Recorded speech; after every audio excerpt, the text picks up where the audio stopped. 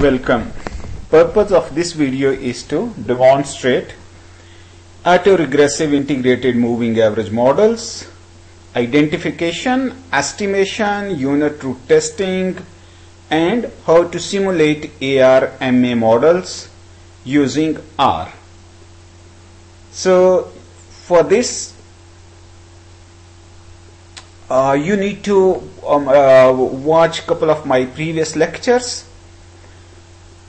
At the moment I am going to describe it empirically so that you have better understanding. Due to this coronavirus, we may have to proceed for this maybe for next whole month or maybe 2 months. So therefore please keep on watching, do these exercises at your own. If you have any question, you can put me question on YouTube link. You can send me voice message on WhatsApp. You can send me through email. So let's move. So first of all, we have library read Excel, so that if you want to read any data, you must have this installed in your system. Library dplyr that I have explained in my videos on installing R and libraries. At the moment I am using library FPP2 and FPP3. You can Heidman book on econometric forecasting, forecasting for economics and business. You can download. We have been following this book for last 1 month, but due to disruption in classes, we are going to use it here. So first of all, I am using applied econometrics time series Walter Enders chapter 2 data, Sims 2 data. So Sims 2 data, if I read library and Sims 2 data. So what is in this data? For this I have explained. You have a glimpse command to find out what is in this data. So we have glimpse, we have 100 observations, 4 variables. First variable is observations. The other 3 variables are y1, y2, y3. This is simulated data provided by Walter Enders in his book and on his site as well. You can see enders.net for this data.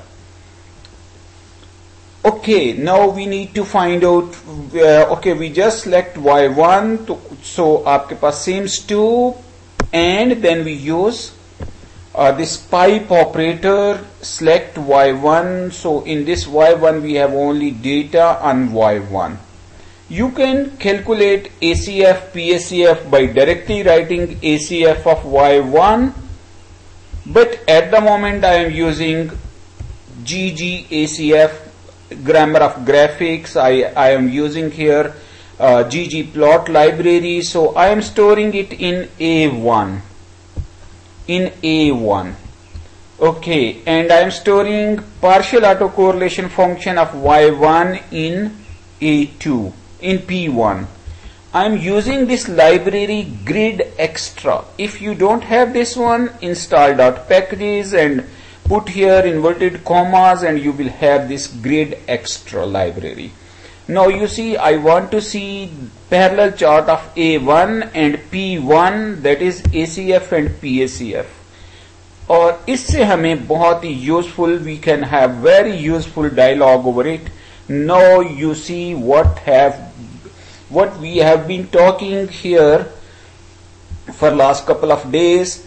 This is autocorrelation function which decays geometrically very quickly after 7, 8, 9 legs, and here you see you have a significant spike at first leg, plus minus 2 standard error, these blue lines, and one spike here at leg 10, 11, 12.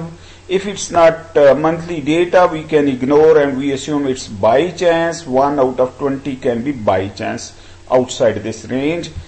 So you have one spike here, geometric decay here. So what the model you will guess? Please think.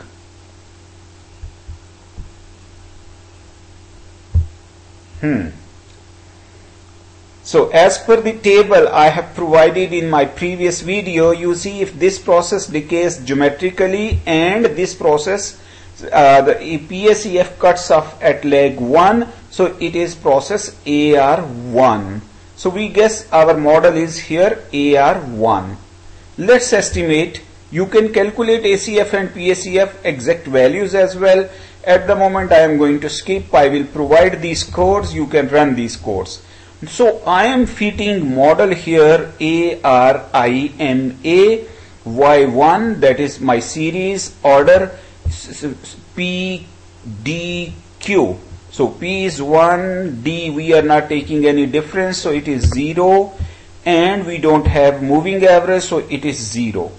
And if you put these parentheses, just if you want to store data here, so it will be stored in fit. But if you put here bracket and obviously one parenthesis here, so you will get results here. So you see we have now AR1 is 0.72, its standard error is 0.06. So when we divide this coefficient by standard error, we see it's statistically significant.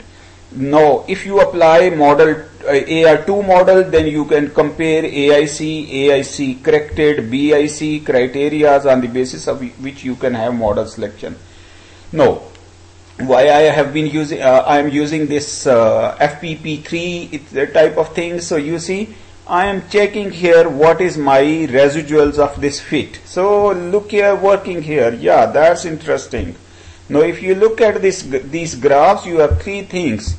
One is residual plot, that is quite random, and you see ACF of these residuals, all autocorrelation functions are within this ±2 standard errors. So it means your residuals are well behaved, this model seems fine, and you have this one slightly different value, otherwise your distribution is also well behaved for these residuals. So this model seems apparently a good one. If you select auto ARIMA, means you ask this system R, eViews, Stata, some other software that select this model for you. Let's run this auto.arima Y1. It has also selected. It has selected. Oh, that's interesting. It has selected model AR1 MA1 and its AIC, BIC are 271.53 and 271.79. So now you can compare which model is good one, which model is both may be good, but which model is preferable. You can compare AIC, BIC values here. Let's again run this. So in this case you have 273 and in the previous case it was 271. So maybe ARMA11 model is better one anyhow.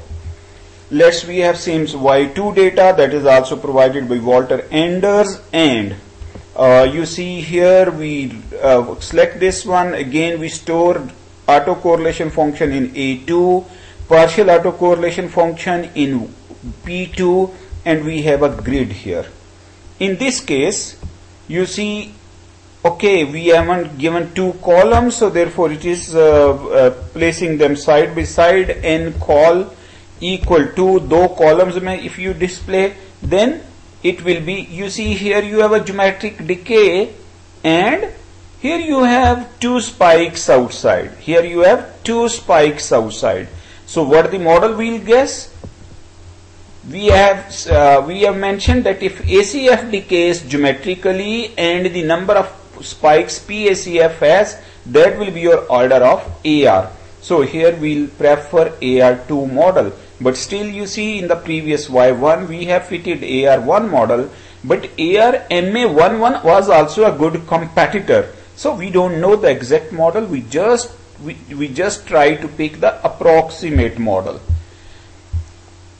You can apply here some other model Y1 MA12 like this. So these are table 2.2 of Walter Enders, chapter 2, applied econometric time series, what I am talking at the moment.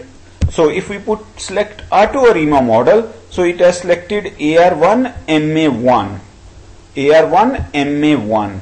If we select AR2 MA1, or if we select AR2, what happens?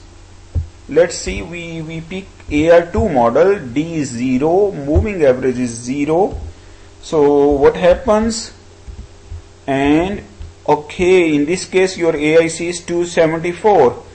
But one more thing, you see here, 0.08 divided by 0.10, that makes AR2 non-significant. It means AR2 is redundant here, AR2 is no more needed, so you need to re-estimate this model. Anyhow, this is how we guess the model, then we estimate the model, then we check the residuals of that model, and if everything is fine, we say that is our model. But there can be more than one candidate model for one data. Now, another interesting thing that I'll describe in next video, that is simulated autoregressive integrated moving average models, as well as I shall explain unit root tests. Thank you for watching. Take care. मैं video